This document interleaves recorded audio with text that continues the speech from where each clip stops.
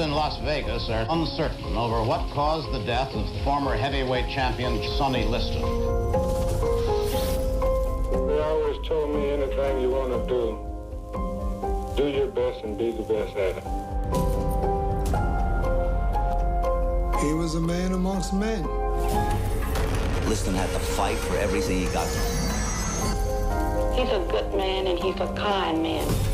He's a leg breaker for the mob. Sonny Liston's America's worst nightmare. Sonny wanted this title because he thought it would complete him. He wanted respect. Nobody wanted to be associated with him. No respectable person. His life could have gone in one direction. It went in the other. I'm gonna fight Sonny Liston. I want that big ugly man. Everybody was talking about it. It was one of the biggest sporting events in history. Fix. He's not only just reviled, he can't even get a job. Sonny went to what he knew best. He was always involved in a criminal culture, whether by choice or necessity. There were a lot of people who had an vested interest in shutting Sonny up. Sonny Liston's fate was sealed in the womb. So many people wanted Sonny dead. The question is, who got to him first? Now, as mentioned, we're joined by Shaun Assael, who has written The Murder of Sonny Liston, Las Vegas Heroin and Heavyweights. Shaun, thanks for joining us. Joe, it's a pleasure to be here. Can we start at the end, if that's okay? January 1971 and Sonny Liston's wife, Geraldine, returning to the house. She opens the door after being away for a couple of weeks, hadn't been able to get in touch with her husband over Christmas and New Year's. Maybe she thought he was on another one of his benders. She opens the door and is immediately hit by a smell that she first thinks is something been left on the stove.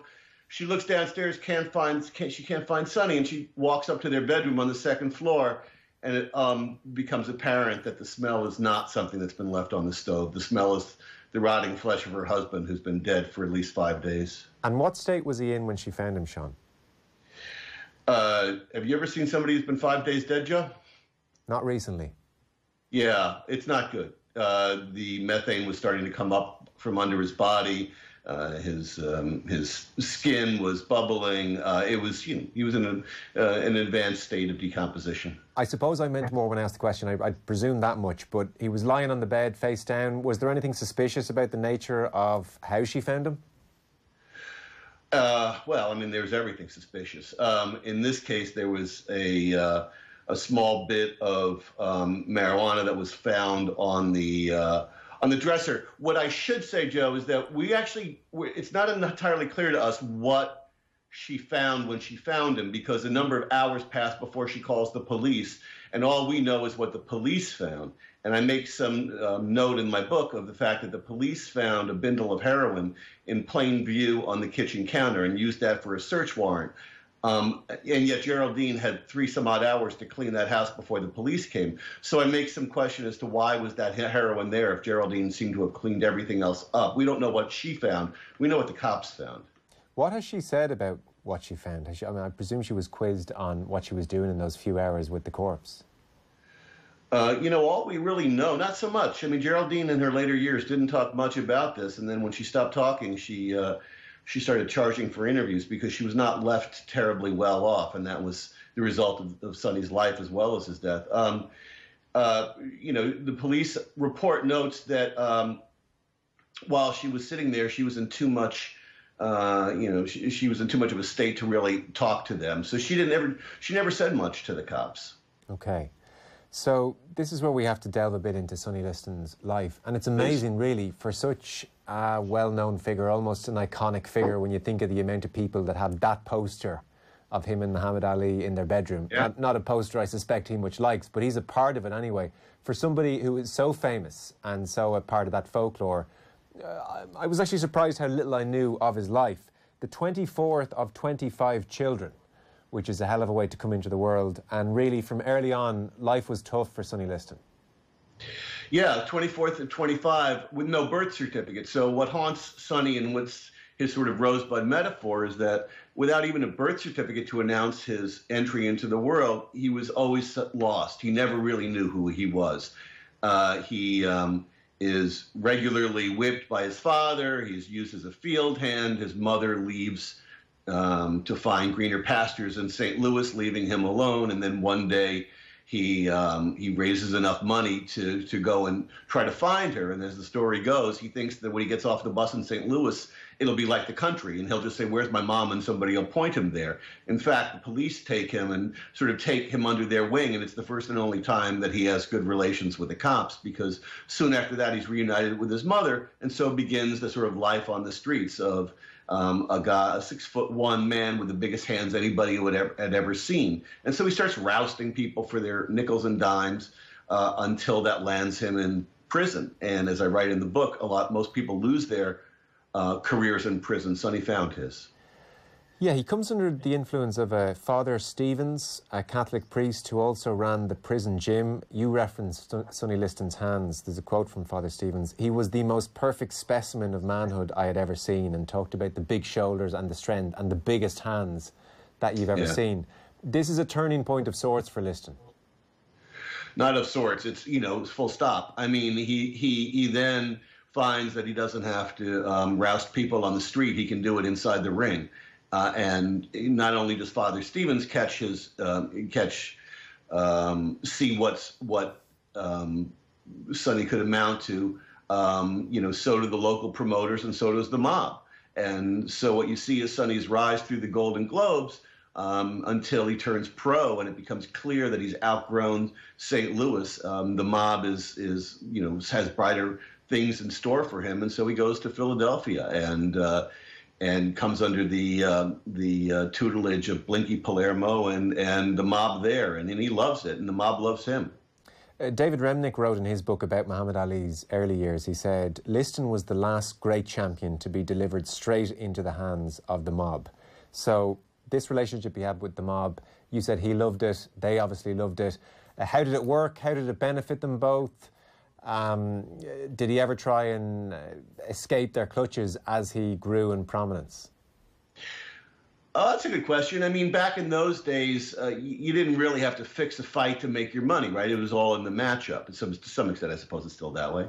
And it benefited the mob because they were able to control the take. I mean, having a fighter like Sonny, they're able to control the odds, and they make money, and he's able to sort of outrun that street tough past of his, but also try to find himself, because therein lies the tension in Liston, at least that I found in my reporting. I think others have written too, that he feels like boxing can complete him.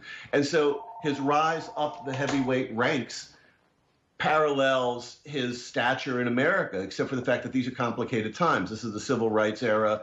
Sonny has a complicated relationship with civil rights. In fact, he doesn't want to be a part of it. And so the people in the civil rights movement who were fighting for their freedoms actually don't want to see Liston fight for the title when it comes his time against Floyd Patterson.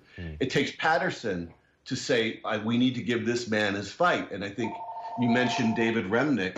I think Remnick writes in his book that Patterson packed a loser's suitcase to their first fight. It was just, he was so convinced that he was going to lose. He loses once, he loses twice.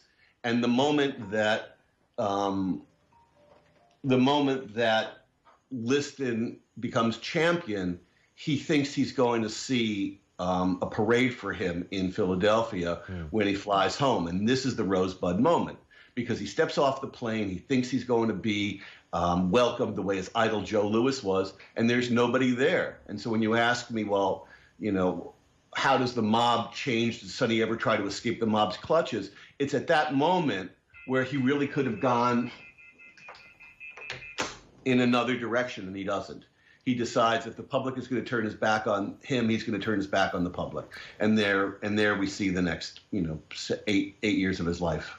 I read a line even around the time of the Floyd Patterson fight that President Kennedy went so far as to urge Patterson to find an opponent with better character, he said, of Sonny Liston. Extraordinary that President Kennedy is intervening almost in that way. He's turning his back on the civil rights movement. I get that may not be popular in huge quarters, but I wouldn't think it's an insurmountable problem. He wouldn't be the first fighter or the first sports person who didn't really want to get involved in politics. What was it about Liston's general demeanour, if that was the issue, that meant he couldn't quite connect with the public at large? Sonny wasn't glib. He didn't grow up, shaking hands and being told and being praised. He grew up being beaten and being turned into a strikebreaker for the mob when he wasn't boxing. He wasn't a people person. I mean, he was the kind of guy that you met in a dark corner and you were afraid for your life. That worked for him in the ring. It didn't work for him so much out of the ring. He tried. He really did, because I mentioned his idol was Joe Louis, who was the personification of a people person. There's a story in the book about how somebody comes up to Sonny at a craps table in Vegas and says, "You're Sonny Liston," and Sonny says, "Yeah, I know." And so that's the kind of warmth you got out of him. There are myriad stories told by reporters who tried to profile him, and he menaced them. So yeah, he wasn't the kind of person that civil rights movement or not was going to be a beloved figure. And of course, there's the famous Esquire cover of him in a Santa hat that plays on that. And as I write in the book, he looked like a Santa ready to shiv a reindeer. I mean, it was just, that was Sonny, and that worked for him. Yeah, so he just wasn't equipped as a person to court the public the way, the obvious comparison might be Muhammad Ali was. Was he an angry person, like in his general demeanour, Shaun? Was he clearly must have been damaged in some ways because he had such a tough upbringing. Was there an anger there about that?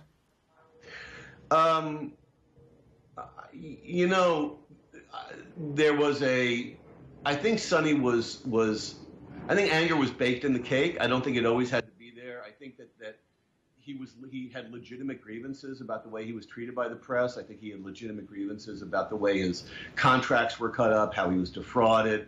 I don't think that it was necessarily preordained that he had to end up the way he did.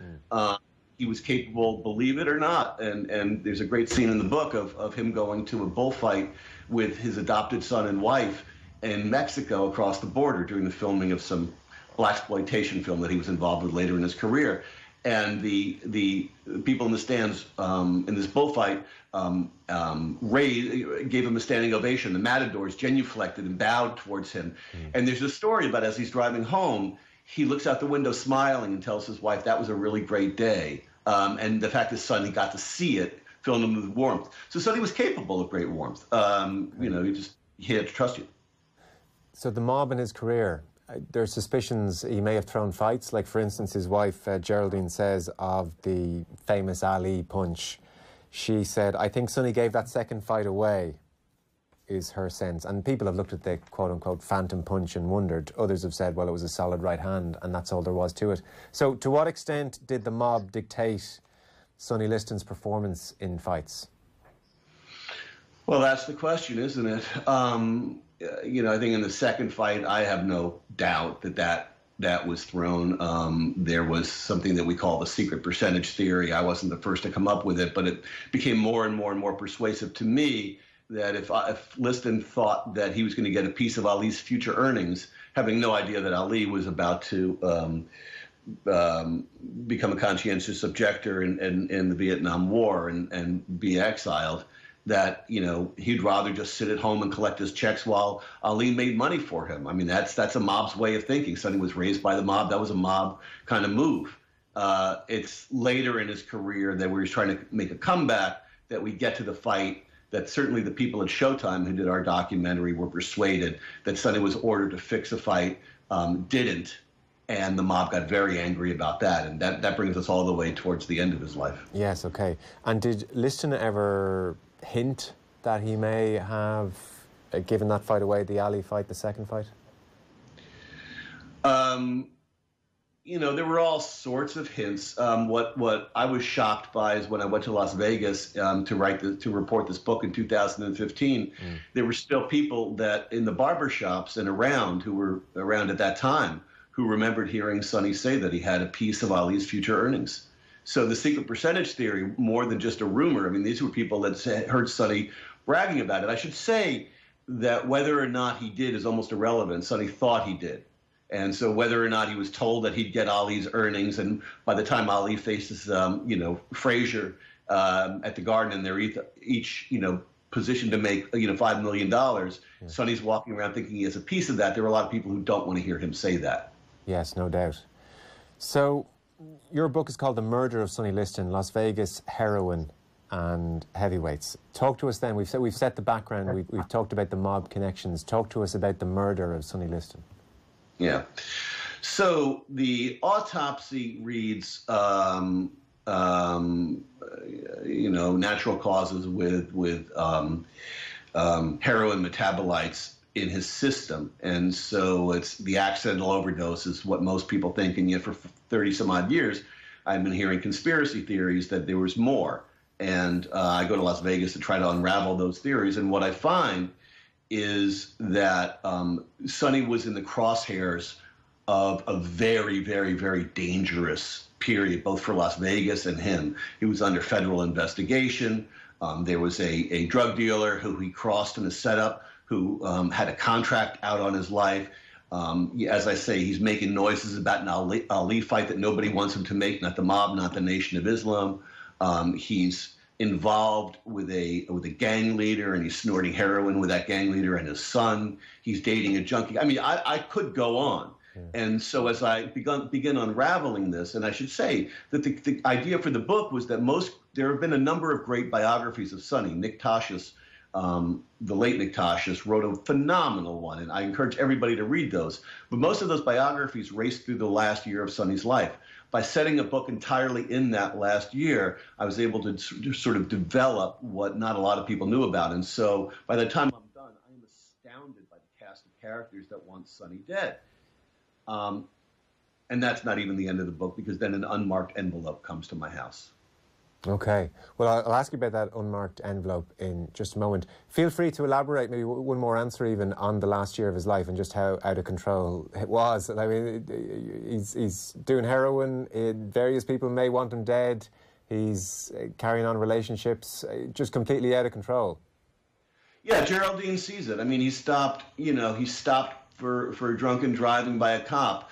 On his way back from Los Angeles, where he was supposedly picking up heroin. I don't know that the story is true, but as the story goes, before, when he saw the cop trailing him, he took out a bindle from under his seat and threw it out his window, and the cop shows up and the car is covered by white snow. But, in that time, Sonny was Sonny. The cops let him go. I make a pretty good, compelling case, I think, for the fact that one of the reasons the cops let him go so often was that he was snitching for a police detective who was the head of the organized crime bureau there. So again, with Sonny snitching, there's a lot of people who got killed in Vegas for doing that. Yeah. So yeah, but he had that champion's faith in himself, the faith that all boxers have, that he could duck any punch, and he just didn't see that one coming. Yeah. So you look into all this, and then you mention an unmarked envelope arrives. It's the recollection. Some years after Sonny's death, a Las Vegas police informant walks into the Vegas PD.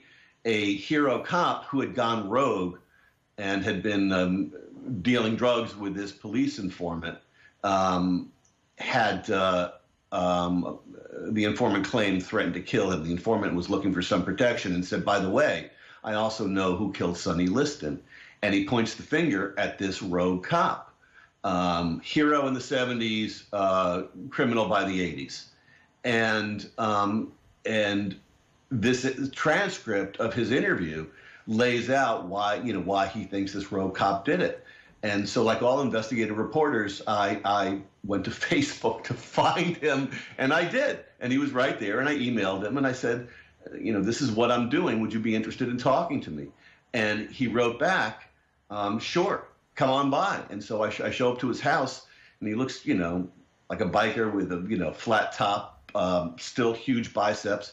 And he opens the door and he says, "So I guess you're here to ask me if I killed Sonny Liston." True story. And you'll see that in the book. You'll see that in the Showtime documentary. And over 4 hours, he admitted to killing a lot of people, both in Vietnam and watching people die as an undercover cop. But he said he didn't kill Sonny, and pointed the finger at somebody else, so that by the end of the book, I have this swirl. Who did it? Who didn't do it? Do I have a single definitive suspect? No, but, and Joe, I'll just sort of leave you with this. I was more convinced than I'd ever been that the preponderance of evidence suggested a murder, not natural causes. And people have quibbled with me, but I'm telling you, I believe it. Mm. One of the theories I've seen there is that it was the mob because, frankly, Sonny knew too much. Well, and the folks at Showtime who went even farther than I did, and I was thrilled that they did, interviewed people who will argue that Sonny's last fight in the Jersey Armory with Chuck Wepner, the Bayonne Bleeder, was supposed to be a loss. Sonny wasn't supposed to have won. In fact, and I interviewed Wepner about this. He sent Wepner into an ice bath for 5 days. He beat him so badly.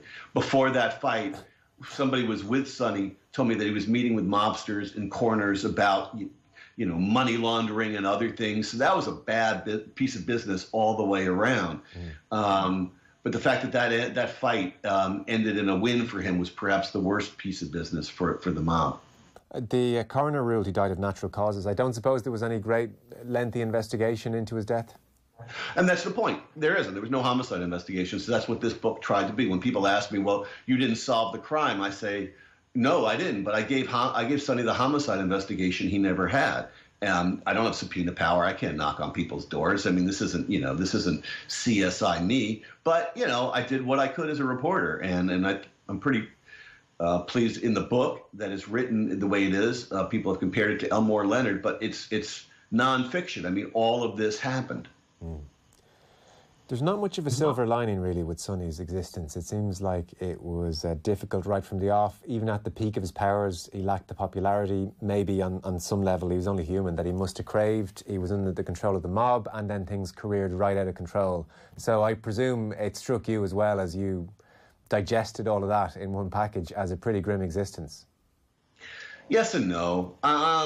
You can be, to some extent, he had existential bad luck.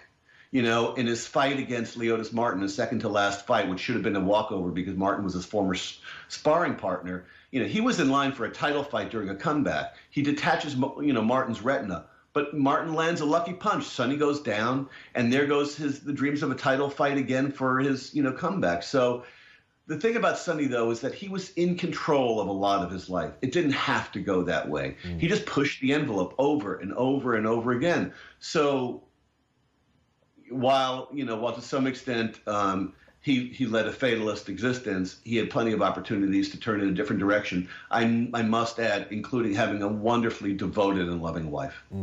And so he lived out his days in Vegas. He lived out his last few years. I mean, jogging suits, running on the green, endless buffets, an institutional supply of showgirls. And what the book does, and again, I'm proud of this. It's something I think that hasn't been done. Is it looks at in the late 60s and early 70s the segregated nature of Las Vegas, the way that the West Side, which was the area built by African Americans, was redlined into a ghetto. I mean, there was a lot of really ugly race relations. And if you can imagine this, Joe, between the casinos on the Strip and the Red Line Ghetto, there was one street that connected them, and Sonny was probably the only person who could traverse those two worlds, and he did it in a convertible pink Cadillac. Shaun, I mean, when we talk now about the mob and the influence it had in boxing, it's almost a cliche. Was it widely known at the time, like in boxing dispatches or reports, even in the national newspapers at the time of Liston's fights with Ali, would there have been open references to the mob and the influence he was under? Oh, I mean, not just references. I mean, they were headlines. They were blaring headlines. In fact, it was why he couldn't get a fight after the second Ali loss. I mean, everybody thought it was a fix. I mean, during the Keith Alver hearings, named for the Senator Estes Kefauver, into organized crime, there were huge headlines. People took the fifth. Blinky Palermo was called and asked about his relationship with Sonny, and took the fifth. And when Sonny was called, he was asked. It was another example of kind of the racist subtext to a lot of the dealings with him. If he could somehow write a check that had a comma in it, and he said no. The point being, he was made to appear, unintelligent enough to be manipulated by the mob. But these were headline hearings, and Sonny's relationship was a headline relationship. Okay, so this unfolded in real time, and it was probably part of the reason people had suspicions over him. And it was part of the reason the civil rights people didn't want anything to do with him as well. I mean, you know, yeah. Okay. It sounds like the vast majority of people who look into this in any great way will conclude what you've concluded, which is that Sonny Liston in January 1971 was murdered. This was not natural causes. I think so. And to somebody who recently asked me, well, you know, why dig this up now? If you believe he was murdered, then the person who did it is still out there, or at least has never been brought to justice if that person is still alive. Why look into it now? I happen to believe that there are still crimes that can be solved. It's not just end at Sonny's death. And excuse me, I don't know if it's in the end of the book. I mean, you mentioned going to see the rogue cop turned criminal in the 1980s, so he denies it. If you take that at face value, I mean, is your kind of focus looking squarely at the mob, or could there be even another third party involved here that we don't know much about? You know, if your viewers want to read the book, I kind of don't want to give away the end, sure. But you'll see that I do point, the end of the book does point to one figure a little bit more than the others, but it's so much like this, Joe. It's really hard for me to tell. Yeah. I suspect we may not get the conclusive answer at this stage. Listen, Shaun, absolutely fascinating stuff. So what, January 1971, this all kicked off. And the book, which I'm sure people will be interested in reading, is called The Murder of Sonny Liston, Las Vegas Heroin and Heavyweights. Shaun Assael, thanks so much, Shaun. It's a pleasure, Joe. Thank you.